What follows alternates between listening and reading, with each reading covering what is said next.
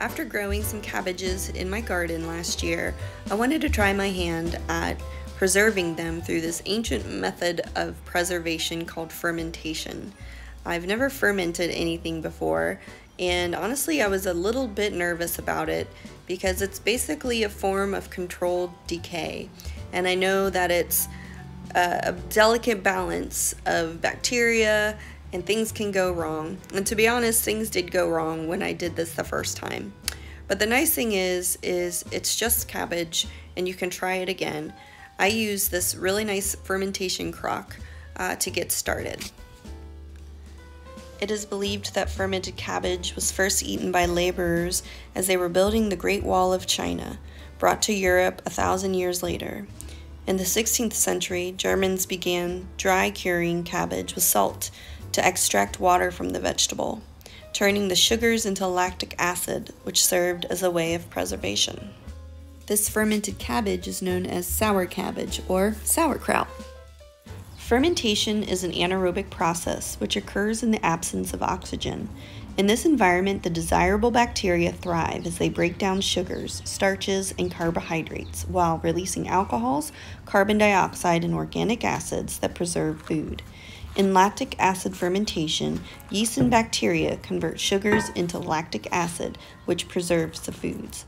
Our modern understanding of fermentation comes from the work of chemist Louis Pasteur, who is able to demonstrate through his experiments that fermented beverages result from the action of living yeast transforming glucose, which are sugars, into ethanol, which is an alcohol, in an anaerobic environment.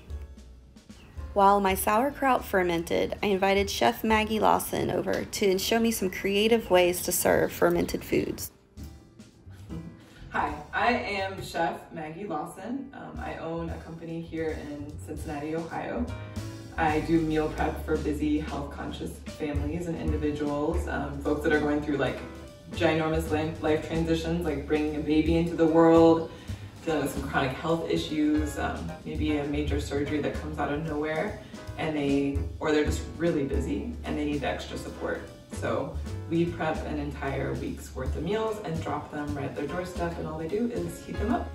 So today I'm gonna help Erin explain to you how to make kraut and then show you a recipe that I'm gonna use some of the kraut that I've already made in. This delicious organic cabbage here. Very basic, but it will make the most delicious sour, fermented, crunchy goodness. I'm gonna measure it, so I'm not the most precise cook. I will be 100% honest with you. That's not how I cook. I cook more from the gut. But with kraut, it's important to measure because you wanna get the salt to a vegetable ratio right. So there's a core inside of this cabbage that you're not gonna use because it's way too hard. So I'm just gonna cut it in half like this. Look how pretty she is. And then I'm gonna take this part out right here. So I'm just gonna cut a triangle like this. And I would recommend using a sharp chef's knife. See, I was able to do it with 2 cuts. So yeah, the core is out now. You can see that the core is out. And then I have a scale, kitchen scale that I bought. It's like $20, I think. They're really affordable. They're great for baking too. So I'm just gonna lay that down, make sure that it's zeroed. So that means it's like ready to go. I could also, if I needed to, I could also put this on here and zero it again, which means that it's not weighing the bowl, it's just weighing the vegetables inside. And then I'm gonna make about 2 pounds worth of kraut. So all of this is usable. You could save this. This is actually great to pack down your kraut, especially if you're using a jar and not a fermentation crock. We have 2 different fermentation crocks here.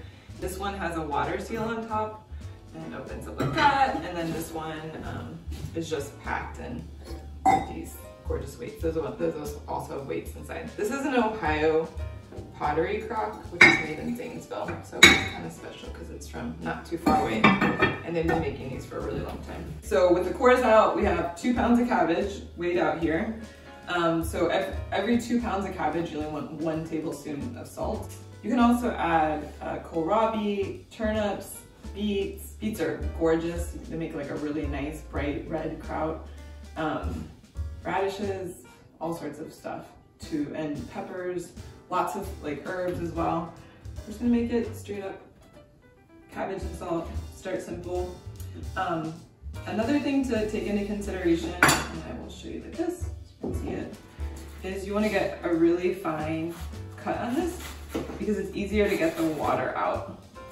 And the water becomes the brine, which is basically what you cover the kraut with. Yeah, and then you have like these nice fine pieces, and sometimes if you get bigger pieces like that, you can just cut them down a little bit more so that everything's kind of consistent in terms of its size and texture, shape.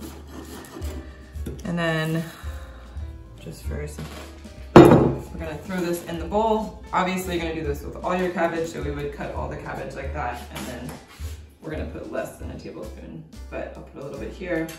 And some people pound cabbage with like a wooden mallet, but I like my hands, which are clean. Again, we've like sterilized everything with hot water, washed our hands thoroughly. Just wanna make sure everything is really clean, or you run the risk of inviting bad bacteria into your kraut, and you want the good bacteria in there. So, just gonna massage it with our hands, and you'll notice like as you massage it, more and more liquid comes out. Again, I'm just starting with a tiny amount to demo how to do this, but you could do like 4 or 5 times as much as this. And eventually you'll get some liquid that comes out already, and then you let it sit for about an hour. And you'll see that there's even more liquid. And the goal is to use really fresh kraut and to cover your cabbage with the brine.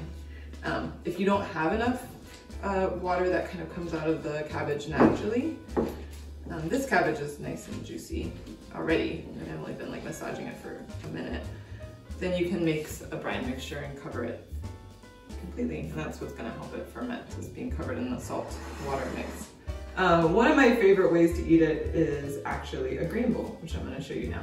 Very popular right now, kind of in the tradition of like poke bowls from Hawaii and other kinds of food traditions that just put little bits of things and then you mix them up. It's delicious, kind of like the modern day salad. You can incorporate lots of different ingredients in there. So this one I'm gonna add a ferment that I did, which is cabbage and oregano and carrots, which is known as curtido. It's a condiment from El Salvador, and it's traditionally served with pupusas, which are like Salvadorian corn cakes that are stuffed with different things. They make it a lot of times with vinegar, but this one is lacto fermented, which means I use the exact same process as the kraut. I massage my cabbage and the carrots and added some oregano and just let it ferment for a couple weeks. So you always start a grain bowl with a grain, obviously. This is the grain that I chose. It's actually a mixture of brown rice and quinoa. Super hearty, really great and nutty. I'm just gonna break down how to make it. This looks like a ginormous bowl, but I think every good salad is eaten in a really big bowl so you can toss it yourself. Otherwise, get this little bowl. How are you gonna toss salad dressing in a little bowl? Can't do that, it doesn't work so well. So I'm gonna add about 1/2 cup of grain to this. And basically I'm showing you how to compose a grain bowl. I'm not gonna give you like a straight up recipe because I believe that you can take inspiration from everywhere, and including your fridge, which is exactly what I did. I looked at my fridge and I was like, what do I got already? What kind of flavor profiles I wanna play with? I think about 2 different things. I think about the taste combinations and the texture combinations. So in terms of taste, I like to think about sweetness, saltiness, bitterness, sourness, and umami. And kraut has a great sour profile, right? And sometimes a little bit of umami even. I would say this one's more sour. I also think about texture, so, you know, lumpy, soft, crunchy. So I kind of have like a wide range of things. And then you can look at the recipe that we'll link with this video, but there are different categories that you're looking at. So the grain is always the base, so we got our grain in there. And then a serving of protein. So I wanted to make a bowl that was kind of like inspired by a niçoise salad, which is a French salad that often has potatoes in it. I've replaced potatoes with the quinoa brown rice mixture. It almost always has hard-boiled eggs in it. So I hard-boiled an egg. These are pasture raised from old Dutch hops. That's why the yolks are so deep golden and beautiful. So I'm just gonna cut those into fourths like this. I'm also thinking about how to arrange the bowl so it's like really gorgeous when I present it and appetizing with all these like nourishing, beautiful foods in there. This is a red romaine. Look how gorgeous they are. We already washed it, so I'm just gonna slice it. So we're just gonna have a little bit of this lettuce in there. So you can see I'm kind of like creating different little sections in the green bowl. And then another part, like I said, of the niçoise salad is usually some green beans. So we're gonna put green beans there.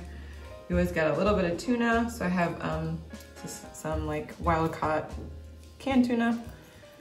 These are all things that I had in my kitchen, just kind of hanging out in the fridge. And I was like, you know, what do I want these to look like?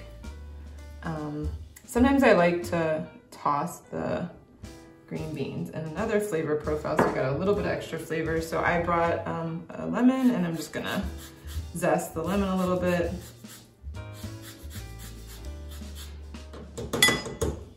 Toss this with some lemon. I'm just gonna add some butter. I think we're gonna keep the butter out of there for right now. And a little bit of salt. Just a little bit of salt in there. So this way, some of the ingredients might already have their own flavors going on before. So we got that, and then the kraut. This is my crotito. Usually in a niçoise salad, you have olives, but we're gonna sub in the kraut for this one. Just gonna put this right here. So that. I usually try to have one cooked vegetable and one raw vegetable. So my raw vegetable right now is gonna be the kraut. And obviously the lettuce is raw as well. And then the cooked vegetable are the green beans. And then you always want some sort of like really nice garnish. So the garnish I usually like try to put over the entire space. And so I just have some curly parsley that I minced really well. And I'm gonna throw that over the top of the entire bowl. And that's gonna also give an extra flavor profile, a little umph of kind of bitter. So bitter is different than sour, right? We have the sour with the kraut and then the bitter with the parsley. And then I have some red pepper chili flakes here. I love spice. Some people don't love it, but I also love red. So it offers another color contrast on top of there. And then the final thing is I made like a traditional French vinaigrette. This has some apple cider vinegar, cold pressed olive oil, and then I use whole grain mustard. And super simple, and salt. A little bit of salt in there too. And I just emulsify this, basically whisked it before so that it's uniform and well combined. And I'm just gonna put about 2 tablespoons over the top of this entire thing. And yeah, and then you just toss that all up and eat it. But you start out with this beautiful presentation. You can even add a little bit more green over the top if you want. And that's my refrigerator niçoise inspired green bowl. And I added a little bit of the homemade kraut to it. Kraut is obviously delicious. I love sour flavors. It's also really healthy. So kraut, you're ingesting the bacteria that helps support a healthy digestive system. So eat some kraut, make some at home. Thanks for joining us. This beautiful meal was as delicious as it looks, and as Maggie said, fermented foods are rich in probiotic bacteria, so consuming them adds these beneficial bacteria and enzymes to your gut, increasing the health of your microbiome and digestive system. For more delicious food science, check out cincymuseum.org.